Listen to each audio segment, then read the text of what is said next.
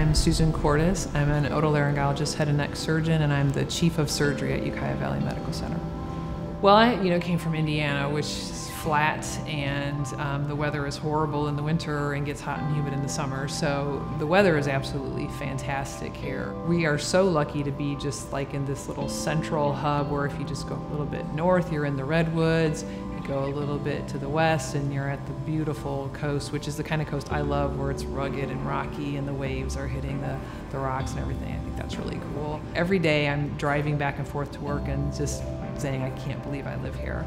I'm proud of myself for having the courage to leave my comfort zone, the place I'd been for 14 years, to come to a place that was completely different and was very much an unknown.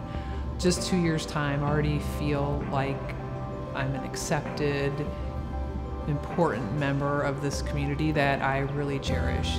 I'm very grateful that they were willing to take a chance on me, and also to just do the best for our patients, because at the end of it all, that's what really matters. And it's kind of hard to put into words how it feels when a patient comes back and is happy with the care they received and happy with their result. It makes your heart swell and your corners of your eyes tear up a little bit, even if it's just the simplest thing, just to see somebody whose life has been changed for the better and to know that you were a part of that.